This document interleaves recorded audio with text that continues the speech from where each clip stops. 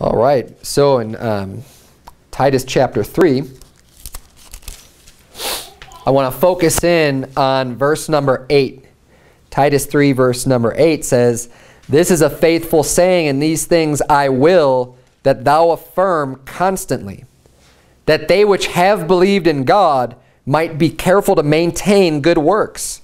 These things are good and profitable unto men." What we preach about tonight is maintaining good works. And I was reading through the Bible, and this phrase just kind of stuck out to me because, this is the Apostle Paul writing to Titus, and he's giving him some instruction, and he's saying that this is a faithful saying, and these things I will that thou affirm constantly.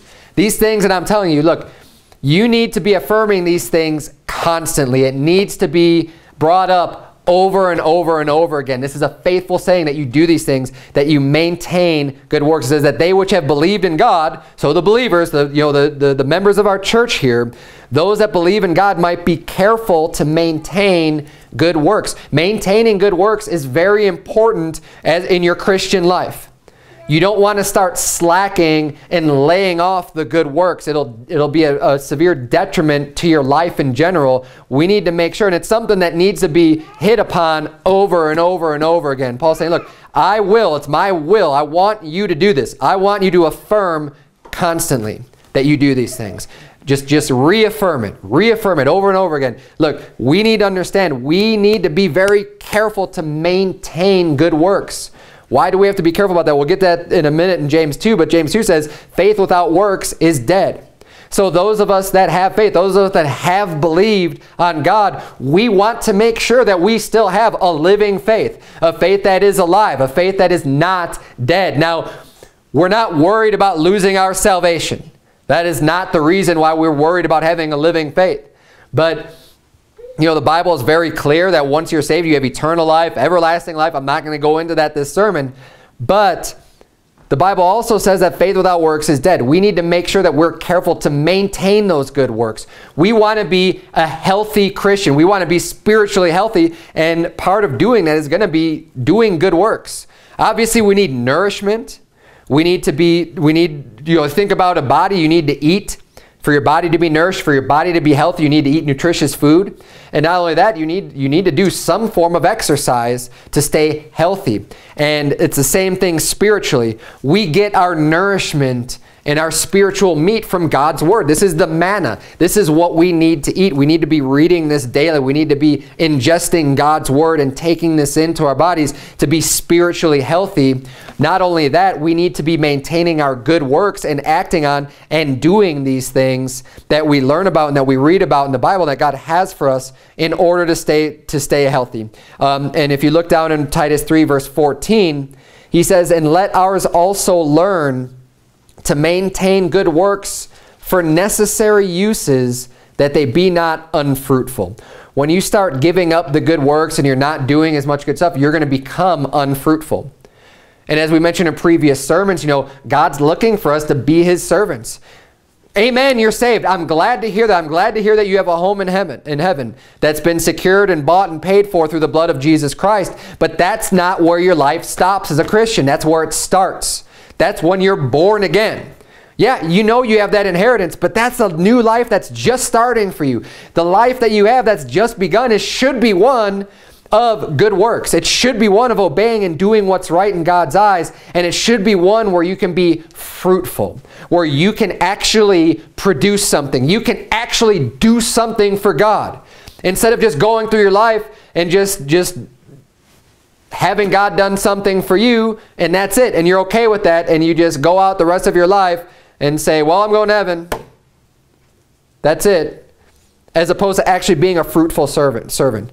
And we've seen before that, with the parable of the fig tree, when, they're ready to get rid of it. It's not being fruitful. It's not doing anything. And if we get to a point where we're just not doing anything for God, we're not doing good, we're not maintaining good works, our faith dies. God might physically cause us to die and just say, well, what are you doing here anymore? I have no use for you. Everything I had planned out for you to do, you haven't done anything. And he can cut our life short. we want to make sure that we're maintaining good works. Turn, if you would, to James chapter 1. We're going to see why it's so important to maintain good works and to be doers of the word. There's a lot of reasons for it. We're going to go into a lot of scripture that talk about this. But turn, if you would, to James chapter 1. It's not too far from where you're at, just after the book of Hebrews, the book of James. James 1, look down at verse 22. The Bible says, "But be ye doers of the word, and not hearers only, deceiving your own selves. For if any be a hearer of the word, and not a doer, he is like unto a man beholding his natural face in a glass. For he beholdeth himself, and goeth his way, and straightway forgetteth what manner of man he was. But whoso looketh into the perfect law of liberty, and continueth therein, he being not a forgetful hearer, but a doer of the work, this man shall be blessed in his deed." So we just got done reading in Titus 3 that we need to maintain good works. And one of the ways you're going to do that is when you come to church, or when you read the Bible for yourself, when you hear the word, that you're not just a hearer. When you hear things preached, when you read them for yourself, that you don't just read over them and just say, "Oh, okay, yeah, that's what the Bible says," and just keep going. And you can believe it, right? I mean, you're a believer of the word, but when you don't put it into practice, you're just going to forget about it. You're going to read over it, you're going to read it, and then even later on, you might hear a preacher and just totally forgot that you'd even read that before. Anything you don't put into use, any knowledge that you gain, anything that you learn, if you don't put it into use, you're going to forget about it. I mean, think about all the stuff that you've learned, you know, in grammar school and in high school, and you're forced to memorize all these different things and dates and all this other stuff. Well, if you're not using it, if you're not going back to it, if you're not referencing it in your regular life, I mean, who can say you honestly remember like all of the dates and events and everything that you had to learn in, say, American history? All the different battles, all that, you know, and you say, "Oh, this was fought here." And you know, some people have really good memories for that stuff. But in general, you know, okay, you could say, "Oh, I'm really good at that." Well, what about all the formulas you had to learn in chemistry and in physics and in math and, you know, and all this different, whatever you might have taken? If you're not using it daily, you're going to forget about it. And that's just part of who we are as human beings. And this is what he's saying in the Bible. It's the same thing. If we hear God's truth and we learn something from it, unless you're putting that into action in your life and you're making changes and you're doing something, you know, you could hear all day long that it's, you know, we need to go out and preach the gospel to every creature. That's something we need to do. And you can say, "You know what, I believe that." But when you don't put it into action and you don't do anything on it, well, the week's going to start going by. You're not even going to think about giving anyone the gospel. It's not even going to be a thought to you. But the more you start doing it, the more you go out and you know, you start and you go maybe once a month or once every other week or something like that, it's going to be in your mind more. It's going to be fresh, and you're going to be a doer of the word and not a hearer only. And now you're going to start thinking about it more and more often, and to the point to where now, like, I mean, I'm always thinking about opportunities to give people the gospel. It's like, I mean, it's all the time. If I wasn't doing it, though, I would forget about how important it is. And you know, no matter how many times it's proven to you from the Bible, you can believe it. But unless you're doing it, you don't even think about it. You could just go on with your daily life and you have all these opportunities to give someone the gospel. You're not even thinking about it because you never do it. And that's something that we need to, and that's one example. I mean, every single truth of the Bible is like that. If you don't, you know, whether it be a sin that you need to change in your life, if you don't make that change, if you don't make steps to change in those things, you know, I don't know if this is a silly example or not, but I have a problem with trying to manage my time because I'm really busy with my family and work and with the church and stuff. And one of the problems I had recently was just getting sucked into stupid games that just eat up way more time than I ever want them to. And you know, I wouldn't say it was some huge problem, but knowing what the Bible says about redeeming the time for the days are short, you know, like all the responsibilities that I have and trying to meet all that stuff, I don't have time to be messing around. So one of the things that I had to do was, you know, just eliminate the games from devices altogether and just say, you know, it's not even going to be available for me to do it. And that was some small, just to give you a little insight in my life, that's something that I had to deal with, and I'll probably have to deal with again, because I'm a nerd and I like stupid games, and you know, it's just a waste of time is all it is. And I needed to get that out of my life. And that's one of the ways that I did it. But I have to act on it. If you don't act on it, you're just going to continue doing the same pattern. And just like anything, we need to be doers. And you're going to forget about these things. You forget about the scripture that refers to that stuff. So we need to enact this stuff as we hear it. We need to be careful to maintain good works. And it says that if we're not a forgetful hearer, but a doer of the work, it says this man shall be blessed in his deed. God's going to bless you for that. For actually going out and doing the things that you learn, and it'll stay with you. Being a doer of the work will help you to grow into a spiritual adult. You don't have to turn there, but in Hebrews 5, we're going to be going to James 2 next. Hebrews 5:13 says, for everyone that useth milk is unskillful in the word of righteousness, for he is a babe. But strong meat belongeth to them that are of full age, even those who by reason of use have their senses exercised to discern both good and evil. You want to grow as a Christian, the only way you're going to grow is by reason of use. When you hear God's word and you put it into action, you put it into use, you start using it, God's going to open up your understanding and give you more knowledge and give you more wisdom. If God's giving you wisdom already out of the Bible and you're not doing anything with it, why would you think he's going to give you any more? He's going to say, well, you're still a baby. You still just need to learn these basics and these fundamentals and get them down and actually start using them in your life. But when you actually start to use them, you know, the perfect example is a baby.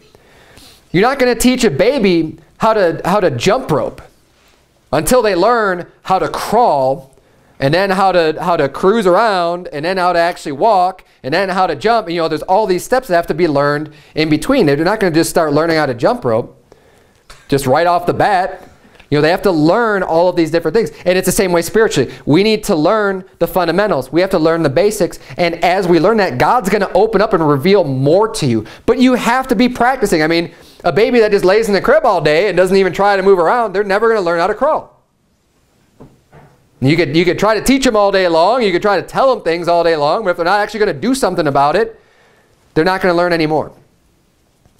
And that's the way, you know, think about yourself as that spiritual baby if you're never putting anything into practice that you learn from the Bible. We need to incorporate God's word into our lives, whether it be, like I said, whether it be sin or whether it be doing things that are good, that are beneficial, that are positive, that are, you know, visiting the poor and the needy and going out and doing good for others. It's a twofold thing there. It's not just sin, it's also going out and doing good work. You're in James chapter 2, right? Look at verse number 14. Here we're going to see where the Bible talks about faith without works is dead. And this is so twisted, typically by the Mormons and some others that want to prove a works-based salvation. I'm not going to get too much into that tonight, but it's a false doctrine. This is talking about being justified before men, and how does it profit people when you just say you have faith and you don't act on it. Because it doesn't do good for anybody. It doesn't do any good for anyone else for you to say, well, yeah, I believe that we should you know, do unto others as I would have them do to myself, but then never do it. Never treat people that way. Never treat people, esteem others better than yourselves, and never treat people that way. Well, it's one thing to believe it, but that doesn't do anyone any good just to believe it if you're not actually doing something about it and acting on it, which is why in verse 14 of James 2, he says, what doth it profit, my brethren, though a man say he hath faith and have not works? Can faith save him? There's no profit to the person who just says he has faith and doesn't do anything good. If a brother or sister be naked and destitute of daily food, and one of you say unto them, depart in peace, be ye warmed and filled, notwithstanding you give them not those things which are needful to the body, what doth it profit? Again, he's saying anybody can say these things, but it doesn't do any good unless you act on them. Someone comes to you and like, I need clothing and I'm hungry, I don't have any food. And you're like, I wish you blessings and food and clothing, and there you go. See ya. Yeah. It doesn't do them any good unless you're actually saying, you know what? Yeah, you need food, you need clothing. Here you go. I'm going to take an action and help you out with that. It does that person no good whatsoever. Even if you believe, hey, you know what, the right thing for me to do is going to be to help you out and give you that stuff. See ya. Does no good. This is what James 2 is all about, really. I mean, it's about doing these things because it's beneficial to others, because it's profitable to others. So in verse 17, that's why it says, even so. Even so what? Even so with what we just read here, telling people to depart and be at peace, you know, if you don't help them out, it doesn't do them any good. He says, even so faith, if it hath not works, is dead being alone. Is it possible for a Christian's faith to die? Absolutely. The Bible says right here, it's defined by not doing works. Christian, you have faith in Christ. If you're not doing any good works, guess what? Your faith is going to die. There was a time in my life, I got saved when I was 20 years old. I was doing 0 works. I was not going to church. I was not reading my Bible. I wasn't even praying to God. I wasn't helping people out. My faith was dead. Does that mean that my soul was going to go to hell and I no longer had everlasting life? Of course not. That's stupidity. I already received the free gift. It was given to me not based on any of my works. So not doing the works isn't going to remove that free gift from me. It's never based on works. It has nothing to do with works. But my faith that I did have when I put my faith on Jesus Christ had died when I just wasn't doing any works. And that faith was dead for a while. But you know what? That faith revived once I started doing works again for God that were pleasing to God and that what He wanted me to do. That faith revived. But no matter what, it doesn't mean I've lost my salvation and regained it somehow. No, Jesus only had to die one time to pay for my sins. And the moment I received Him as my Savior, that was the day that I was saved eternally, forever. Praise the Lord. Amen. Now, let's keep reading here, though. Because faith without works, it is dead. And that is a true statement, which is why we need to be careful to maintain good works. We don't want our faith to die. It's just going to lead to more and more problems in our lives if we don't have faith in God. Verse 19, thou believest that there is one God, thou doest well. The devils also believe and tremble. But wilt thou know, O vain man, that faith without works is dead? Was not Abraham our father justified by works when he had offered Isaac his son upon the altar? Seest thou how faith wrought with his works, and by works was faith made perfect? And the scripture was fulfilled, which saith, Abraham believed God, and it was imputed unto him for righteousness, and he was called the friend of God. Ye see then how that by works a man is justified, and not by faith only. Likewise also was not Rahab the harlot justified by works, when she had received the messengers and sent them out another way? For as the body without the spirit is dead, so faith without works is dead also. And it brings up these examples of Abraham and Rahab and the things that they did, how they acted upon their faith. They acted upon the fact that they already believed in God. Now, spiritually, that gave them their own salvation, just the fact that they believed God. But their faith was made perfect. It was made complete through their works. It was, you know, it brought them to a place of completion where they say, you know what? Not only do I believe this, but I'm going to act on it and prove that I believe this, that it truly is a belief. And again, this can get, you know, when your faith is dead, it can cause you to start to doubt your salvation, which is the same exact thoughts that I would have, because I would think to myself, I knew what I believed. I knew I believed in Christ. But when you're not acting out and where you're going against what the Bible says, it only makes you think and wonder, do I really believe this? How can I say I believe this? Because you're being a hypocrite. How can I say I believe this when I'm doing the opposite? When I'm doing against what the Bible says? And you start to struggle with that more and more because your faith is dead. It doesn't mean that, again, it doesn't mean you've lost your salvation. It just means that you're going to go through a lot more struggles and trials, and it's going to be a lot harder to trust God just in general in your life. We need to have that faith in God, not just for our salvation, but just in general in our life. When we go through hard times, when we go through trials and tribulations and persecutions, that faith is going to get us through those hard times. And it's going to help us to get through those times righteously, as opposed to falling into sin and backsliding and getting out of the fight.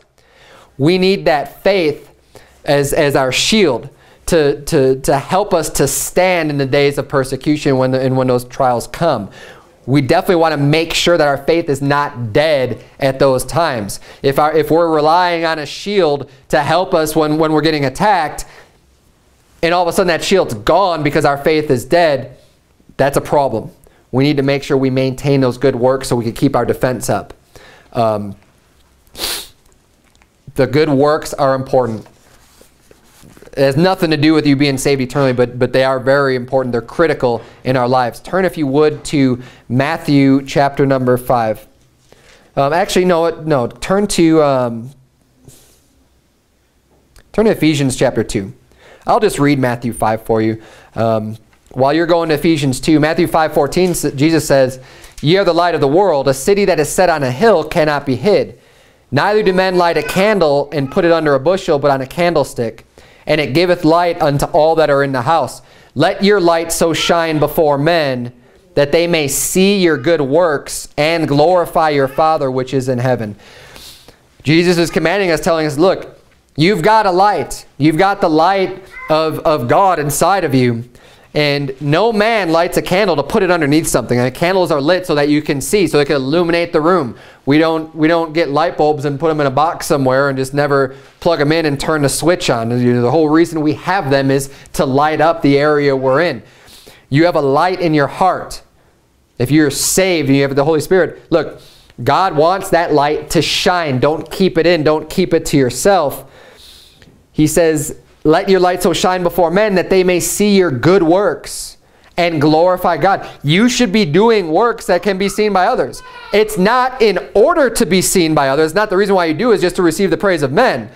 But the good works that you do should still be evident by others. When you go out knocking on doors and getting people saved, it's not just to be seen of other people, say, oh, wow, look at that guy. He's really a godly person because he's knocking on doors. That's not the purpose of doing it. But people should be able to see what you're doing and say, hey, praise God, there's someone out winning souls.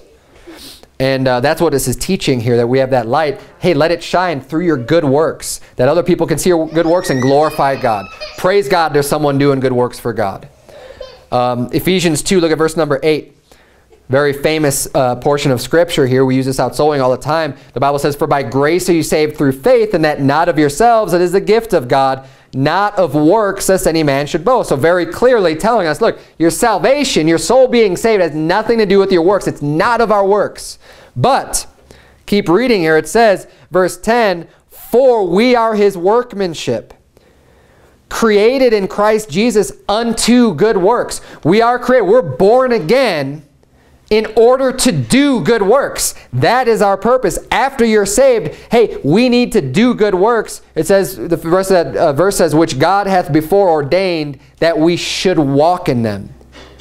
God has created us in order to do these good works. God has saved our soul. He's given us a new creature. He's given us this new man so that we can be Christ's servants and that we can actually go out and do these good works. Amen. We don't want to be useless to God. We need to make sure we're maintaining good works. 1 Timothy chapter 2, you have to turn there. Turn, if you would, to...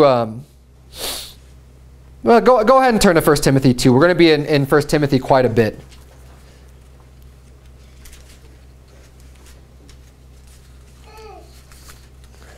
Give you a minute to get there. 1 Timothy chapter 2.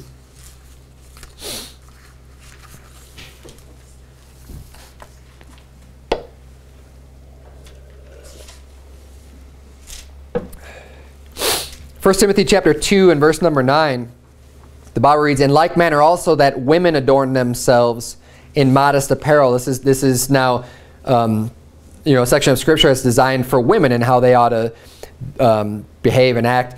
It says that the women adorn themselves in modest apparel with shamefacedness and sobriety, not with broided hair or gold or pearls or costly array, but which becometh women professing godliness with good works. The good works aren't only for the men. Obviously here, it's saying a godly woman. It gives these other attributes, saying, to be dressed modestly. Basically, it's that whole verse 9 is trying to teach women that you shouldn't be dressing and acting and everything else in a way that's drawing all the attention on yourself. Modest means it's not flashy. You're not wearing all this gold and all this jewelry and glitter and everything else that would draw people's eyes to you, to be looking on you. God's saying, and women have a tendency to do that, to want to wear the flashy stuff, to want to look that nice. And what it does is it draws all the attention on you. And God's saying, look, a godly woman is not going to do that, is not going to dress that way. And it says the way that they are going to adorn themselves is with good works. So when people see you, they shouldn't just be seeing this flashy outward appearance. They should be able to look at you and be able to see your true value, which is on the inside, based on your good works. It says, which becometh women professing godliness with good works. That is what is truly important anyways. People shouldn't just look at you and think, flashy, whatever image is presented through the outward clothing and appearance and things like that. It should be something to where it's not noticeable at all. It's not something to even draw one's attention to what you're wearing. It's really just a matter of, hey, here's a woman and she's doing good works for God. Praise the Lord. That's the way that we ought to look. And men the same way, but this is specifically in 1 Timothy 2 directed for women to not care. I mean, don't worry so much about the makeup and on all these other things because you're worried about what people are going to look and see when they see you. What you should be worried about, if you're worried about what people see when they see you, it shouldn't be based on how flashy your clothes are and how much jewelry you have. It should be on, am I living righteously? Am I doing right? Because that's what I want people to see. It's those good works. Turn, if you would, over to chapter 5 of 1 Timothy. 1 Timothy chapter 5. We're going to see here about widows. Now again, good works is important for everybody. Men, women, children, elderly, everybody. Maintaining good works is important from the day you get saved until the day you go to be with the Lord. Every single day of our lives, good works are important. And we're going to see here, good works are important if you ever become a widow. Verse number 9 says, let not a widow be taken into the number under 80 years old. Having been, and these are the requirements now for a church taking care of a widow. It says, having been the wife of one man, well reported of for good works. So someone who already has done good works in their life, not someone who all of a sudden their husband died, now I'm going to do good works. No, they're already well reported of for good works. If she have brought up children, if she have lodged strangers, if she have washed the saints' feet. Remember we were talking about that last Wednesday, about Jesus Christ washing the disciples' feet, taking on that humble job. If she have relieved the afflicted, if she have diligently followed every good work. So you might be saying, this is real general, Pastor Burson. You're talking about maintaining good works. Yeah, I know we should be doing good works. Yeah, we should be doing good works. Well, we get a good list of things that are all good works here for a woman to do. In 1 Timothy chapter 5. Well reported for good works. What do you mean by that? Well, she brought up children. She's lodged strangers. People are coming to town. They need a place to stay. They don't have anywhere to go. Being very hospitable, bringing them into your house, washing the saints' feet, taking care of the saints who are going out and doing a good work, and literally just taking care of them, physically, whether it be their feet or whatever. If she have relieved the afflicted, people who are having problems, you're going through and helping them. Someone gets sick in the church, and the lady goes out and she cooks for them and cleans for them and helps out and does all these nice things. If she have diligently followed every good work. These are all good things. These are all good works. This is something you want to be known as someone. You don't want to be known as the lady who wears all this flashy jewelry and, whatever and gets looks at because of the things that you wear. You want to be known as the woman who says, that is someone that I can rely on. That is someone who, if I ever have a need, she's going to be the first one there. She does good works. She helps people out. She raises her children to be godly children, whatever. All these different things are all very good works that you should be focused on way more than, oh man, my husband doesn't make enough money for me to have another diamond necklace, or whatever things that are the outward adorning that mean nothing. We need to focus on maintaining those good works. Turn over to chapter 6, 1 Timothy chapter 6. This is an admonition to people who are rich. Jesus said that it's harder for a rich man to get saved than for a camel to go through the eye of a needle. But he also said that all things are possible with God. Now we know from the Bible that there were men who were wealthy that were saved. You think of Job. Job was a very wealthy man, and he was saved.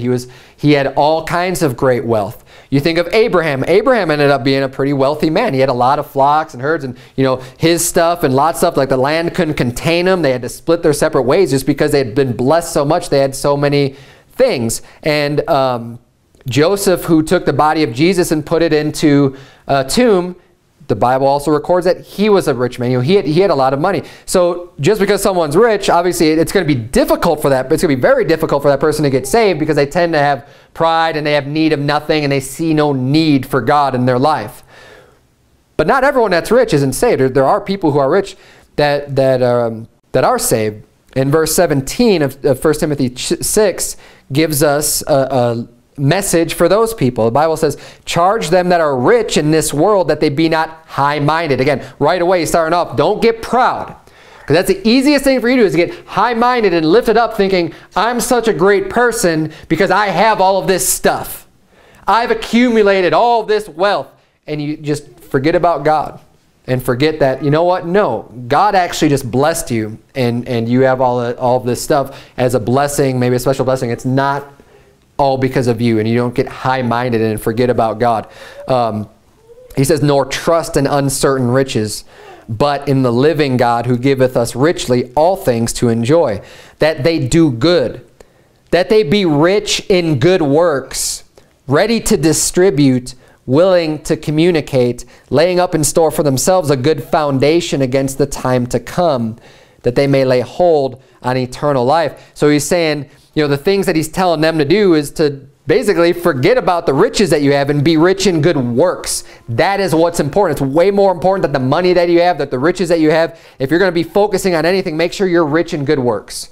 Make sure that the amount of works that you do make you wealthy just if you were to count up the number of good works you do. Instead of counting up the number of dollars that you have, count up, hey, I've helped this many people out, I've won this many souls, I've gone out, I've given this much time to God and done all these different things. You want to be rich in those good works. Flip over to Titus chapter number 2. And this is from our memory verse, Titus chapter 2. We're going to be learning this next week.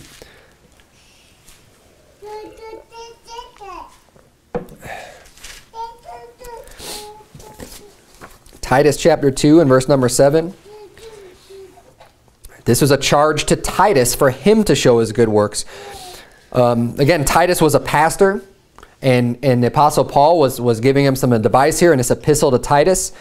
Titus 2:7 says, in all things showing thyself a pattern of good works, in doctrine showing uncorruptness, gravity, sincerity, sound speech that cannot be condemned, that he that is of the contrary part may be ashamed, having no evil thing to say of you. Again, here's some more good works that you should be able to incorporate in your life. Now, yeah, Titus was a pastor, so I definitely need to take all of these things to heart, but it's not just for the pastor, it's for yourself also as a Christian. A pattern of good works. You need to be able to show yourself as a pattern. Someone else can look at you and say, you know what, that's a pattern of good works. He's got good doctrine that's not corrupted because he knows the Bible. He's put in the work and the effort to study and to read for himself. And the things that he's saying, they're not corrupted. They're not false doctrines that he's teaching. He's well learned and knows the Bible well enough to be able to preach doctrine and not have it be incorrect. He's gravity. Gravity means, you treat the Bible seriously. You give it the proper weight that it ought to have. Sincerity, you're speaking in truth out of the heart, not just you're not just faking it. Sound speech that cannot be condemned. So you're careful with the things that you say, that you're not just flying off at the mouth. You're temperate, and people don't have any reason to accuse you of anything that you've done that would be wrong or wicked, because you have sound speech, you have sound doctrine, you're well studied, you're well versed, you take things seriously. These are all good works that we should show ourselves a pattern of. It says that he is of the contrary part may have no evil thing to say of you, that they'll be ashamed. So that your enemies that hate God, the enemies that hate the fact that you're actually going out and serving God, they're not going to have anything to say against you. Or even like Daniel's enemies. If you remember Daniel, he was lifted up into a high position of power in the kingdom. And people that were close to his equal in rank and in administration and the jobs that they held, they hated him. They didn't like Daniel. They wanted to get him fired. They wanted to get him demoted. They saw Daniel as a threat to them. But they had nothing to bring against him. So they had to concoct a law to make that would go against him serving God, because that's the only way that he was going to break the law, the only way they were going to find any fault in him at all, because he lived such a righteous life, because he was doing things that was right, and he was walking the straight and narrow, and he was right in the eyes of God and in the eyes of man. He lived a righteous life. He was very careful to maintain his good works and to do things the right way. They had nothing evil to say against him. The only time they were able to say anything against him is when they made a law that contradicted God's law. And of course, Daniel did the right thing and chose to serve God rather than men. Turn, if you would, to Revelation. Revelation chapter 2. We're almost done. I'm going to read from you from Hebrews chapter 10. One of the reasons we come to church is to edify others and to help us all to maintain our good works. We need exhortation sometimes. It's hard. You struggle with all of your daily struggles with going to your work or dealing with other stress and other issues in your life. Sometimes it can be difficult to maintain the good works that we need to in church. Sometimes it starts to get easy to get distracted with other things. We need to get around God's people and need to get in church and need to be around other believers that can help us get excited about the things of God again and again and again, because it could get dull. You could fall into a habit to where it starts to get dull, and then it's easier to brush that stuff aside. We need to make sure that we are getting excited about serving God, that it's fresh in our minds, that the importance is always a reminder, and that we're provoking one another to do good works. That's what it says in Hebrews 10:24. It says, "And let us consider one another to provoke unto love and to good works." We should be provoking each other to do good works to God. It says, "Not forsaking the assembling of ourselves together as the manner of some is, but exhorting one another, and so much the more as you see the day approaching." As the day of Christ is approaching, as these times get more difficult, it's so much more important that we are provoking one another, that we're encouraging one another, saying, keep up the good work. Hey, keep up the soul winning. You're doing a great job. Hey, I'm going to go out soul winning. Hey, I just saw this person saved the other day. Getting people excited about serving God. That's going to get you to want to go out and do the same thing. We need that. We need that in the church. And that's why it's so important not to miss services and to be here as often as you can. So much the more as you see the day approaching. It's going to get harder and harder out there to serve God. And we need to be able to boost each other and to help each other with that. And then I'll read from you from 1 Peter 2:12 says, "Having your conversation honest among the Gentiles, that whereas they speak against you as evildoers, they may by your good works, which they shall behold, glorify God in the day of visitation." So other people, it brings glory unto God when you're doing your good works. Other people can see that. That's going to bring glory and honor unto God. Again, you're not doing it for yourself to bring glory and honor to you. You're doing these good works to serve God and to bring honor unto His name. You're in Revelation chapter 2. We're going to see what happens to a church that stops maintaining their good works. A church that has gone spiritually dead because their faith doesn't have good works anymore. And this happens all the time. I've visited churches where it seems like nobody's doing anything. They believe right. They believe the gospel, right? They're believers, but nobody is doing any good works. They have not been careful to maintain good works. Revelation 2, look at verse number 1. We're going to see what happens, what God's writing to. Now, in Revelation 2, just real quickly, Revelation 2 and 3, we have these epistles, these letters that are written unto these 7 churches. They were real churches that existed in this time period that this was written. Now, just because it was written to them, it's still all applicable to our churches today. These are struggles. These are all common things that people go through and that churches struggle with. There's some things that are good and some things that are not good. And we can all look at this and learn from this, even though this was written specifically in Revelation 2:1 to Ephesus. This is the church at Ephesus. But let's look at this real quick, because we're going to see what happens to a church that stops working. Verse number 1 of chapter 2 says, "Unto the angel of the church of Ephesus write, These things saith he that holdeth the 7 stars in his right hand, who walketh in the midst of the 7 golden candlesticks. I know thy works, and thy labor, and thy patience, and how thou canst not bear them which are evil, and thou hast tried them which say they are apostles and are not, and hast found them liars, and hast borne, and hast patience, and for my name's sake hast labored, and hast not fainted. Nevertheless, I have somewhat against thee, because thou hast left thy first love. Remember therefore from whence thou art fallen, and repent, and do the first works, or else I will come unto thee quickly, and will remove thy candlestick out of his place, except thou repent." He's saying that, there's a lot of imagery here. I'm not going to get into it too much, but the 7 golden candlesticks are basically 7 churches of God. And he's saying, if you don't go back to those first works, those works that are important, those works that you need to do, if you don't go back to those works, I'm going to remove your place. I'm going to remove that candlestick. You will cease to be a church that I recognize as a church of God. That's a big deal. I mean, you ought to be able to hear this in fear and think, man, I don't want that to happen to our church. We need to be careful that we maintain the first works. And what I believe it's talking about here with the first works, I believe this is talking about the soul winning. I believe this is going out and actually doing the real first works. I mean, the first works of our church is definitely soul winning. We need to win souls to get a congregation of believers to even form a church. We need to have people who are saved to come in here and to congregate with us and to even establish this church at all, and to have this church exist as a legitimate church. It needs to be made up of believers who are baptized, and the only way we can do that is by doing this work and doing these first works. Those are the most important works that we need to do. Because he says, I know thy works and thy labor and thy patience, and how thou canst not bear them which are evil. So they have the right beliefs. So, I mean, they can't bear those who are evil. They don't like to see evil things.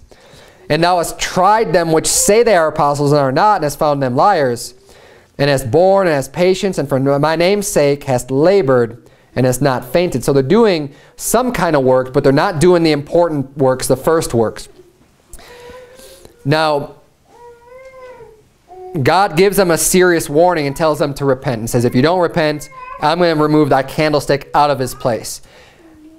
What's interesting here is in every single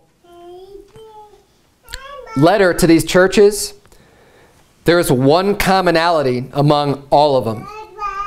God is judging and looking at the works of every single church. This is what he's looking at them for, and what he's judging them by is their works.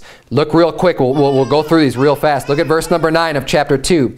This is to the church of Smyrna. He says, I know thy works and tribulation and poverty. Look at verse 13. This is unto the church at Pergamos.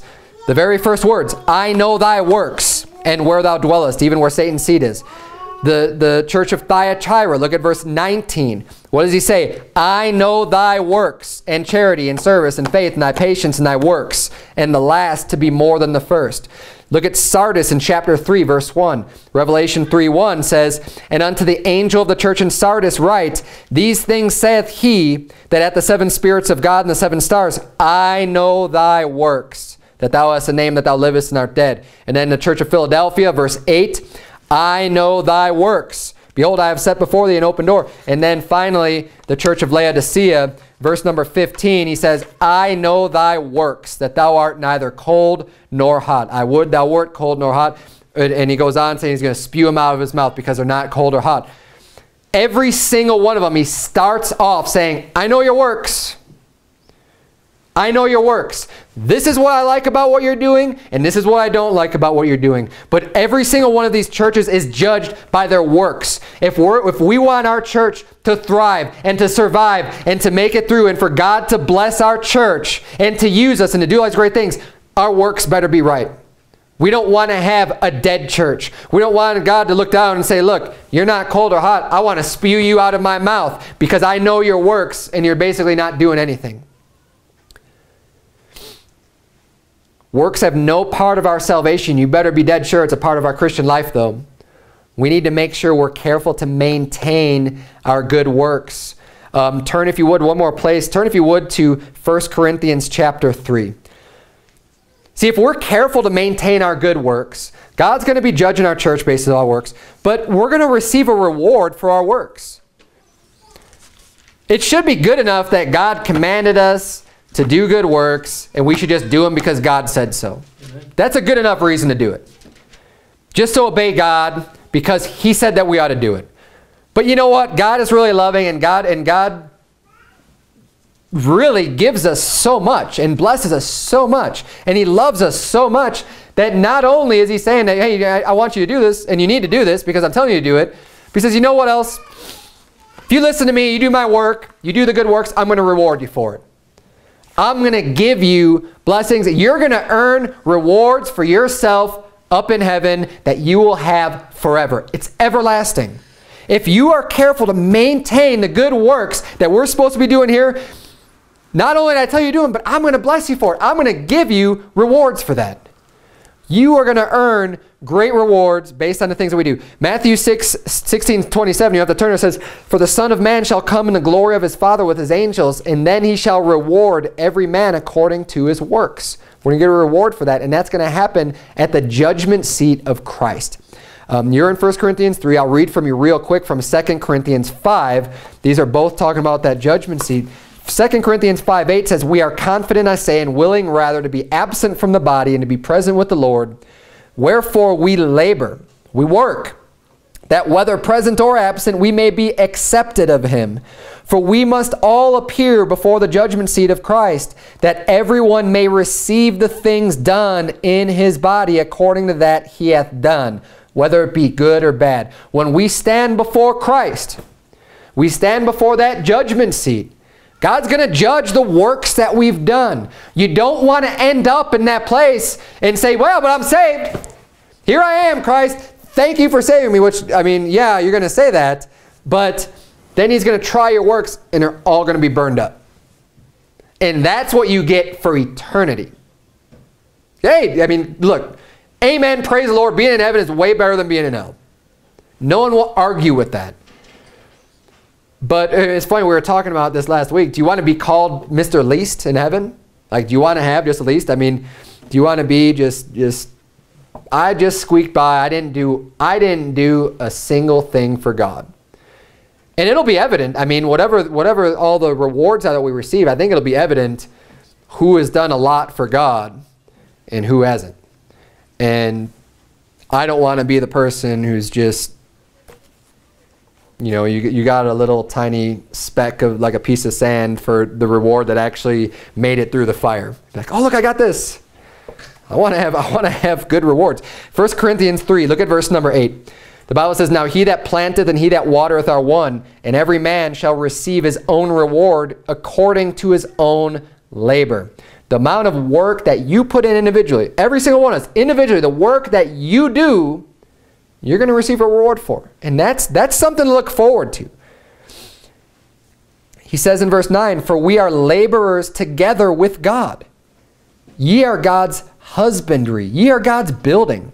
According to the grace of God which is given unto me as a wise master builder, I have laid the foundation, and another buildeth thereon. But let every man take heed how he buildeth thereupon. For other foundation can no man lay than that is laid, which is Jesus Christ. And he's using this illustration of a building. You know, every building that you build, especially a great building, it has to start with a good foundation. If you don't have a good foundation, everything you build on is just going to crumble and fall anyways. It's not going to be able to stand. We need a good foundation. Well, he's relating this building to our lives, to our spiritual life. We have a foundation of Jesus Christ laid. He is our salvation. That's where it starts. That's where our life starts. That's where anything that we can do for God has to start with us being saved through the blood of Jesus Christ. He's the foundation. Well, now, after you're saved, you want to build on that foundation. What are we going to build? What are we going to build for God? What kind of work are we going to do for God? And he says, now if any man build upon this foundation, gold, silver, precious stones, wood, hay, stubble. So he gives all these different things that we could use to build on this foundation. Every man's work shall be made manifest, for the day shall declare it, because it shall be revealed by fire, and the fire shall try every man's work of what sort it is. If any man's work abide, which he hath built thereupon, he shall receive a reward. And if any man's work shall be burned, he shall suffer loss, but he himself shall be saved, yet so as by fire. So it explains there, obviously, like if you have no good works, if all you have is the wood, the hay, the stubble, those are all things that burn up in the fire. Those things get devoured pretty quickly when you put them in the fire. But the gold, the silver, those precious stones, they make it through that heat. They don't decompose. They're not going to go away. They'll still abide through that fire. They're not going to burn up and be consumed. So even if all you had was the precious, or the wood, the hay, and the stubble, you know, he says, well, you're going to suffer loss because all that work you did is just going to be gone. Everything you spent your time doing, all the valuable time you had on this earth, it all amounted to wood, hay, and stubble. It doesn't have to be sin, but it didn't amount to anything of eternal value. And that's just gone. He says, well, yeah, he himself shall be saved. You're going to suffer loss because basically everything you did was worthless. Literally worthless. I don't want the things that I do to be worthless in eternity. You could say, no, but it's got to, you know, don't get distracted with the value it may have temporarily in this lifetime, like having the riches. And say, well, I could get all these nice things and it makes my life here so much more comfortable. And that's what you spend all your time doing, and that ends up being wood, hay, and stubble. And then for all of eternity, instead of those couple of decades or however long you had on this earth, to get that little bit extra of comfort, all the eternity, well, I don't really have anything that abide the fire because I spent all of my time focused on those 20 years or 30 years I had on earth. That's foolishness. We ought to be wise. Have the faith. You need the faith. You need to understand these things are real. You know, in 1 Corinthians chapter 3, this is talking about the judgment seat of Christ, which is really going to happen. It hasn't happened yet. This will happen one day. You'll be standing before Jesus Christ, and all of your works are going to be tried. Keep that in mind. You know, we're going to forget about it. If you're not doing any good works for God, you're going to forget about this day. You're going to forget that there even is a judgment seat of Christ. You're going to get caught up with the things of this world. Be a doer of the work. Make sure you keep these things in remembrance. Say, hey, you know what? I'm working and I'm building on something here that's going to last. I know that one day at the judgment seat of Christ, these things that I'm working on, this is gold. This is silver. These are precious stones. These things that I'm doing, these are definitely going to abide the fire. And if you're wondering what that is, without a doubt, winning souls to Christ is on that list of things that you can do that will abide the fire. Anything that God has told us are good works for us to do, and we saw a bunch of them in these lists of different things we do, maintaining those good works from the Bible are going to make sure that we have that gold and silver and precious stones in the judgment seat of Christ. It's important that we do this. This has to be preached. He says, I will that thou affirm constantly. It's not just from behind the pulpit, but constantly within the church, provoking one another into good works. Very important. We don't want our faith to die. We want to have a lively faith. We want to continue to do things to serve God, and that we can be looked upon even by men where God can receive glory by the works that we're doing, and that nobody will have anything evil to say against us. Let's bow our heads and have a word of prayer. Dear Heavenly Father, Lord, I thank you so much for your words. God, I pray that you please just help us to not get distracted with the deceitfulness of this world and of Satan, dear God, and of all the things that he's going to try to do to distract us from maintaining our good works for you. Lord, I pray that you would please help us to stay focused on the prize. Help us to stay focused on the eternal rewards, dear Lord, not the temporary rewards. The temporary rewards, I mean, if we go through difficult times and struggles and hunger and lack of and having want of physical things, Lord, in the short term of our life, that is nothing compared to what we will receive if we give up the luxuries in this life in order to serve you, to accumulate great riches and great wealth. Lord, help us to have this mindset, not to be so foolish to want to have everything right now, but to have patience. God, help us all to have that spirit of patience, to be able to know that the work that we put in now will reap a reward much later, dear God. And we love you and we thank you for the exhortation that we have within our church. In Jesus' name we pray, amen.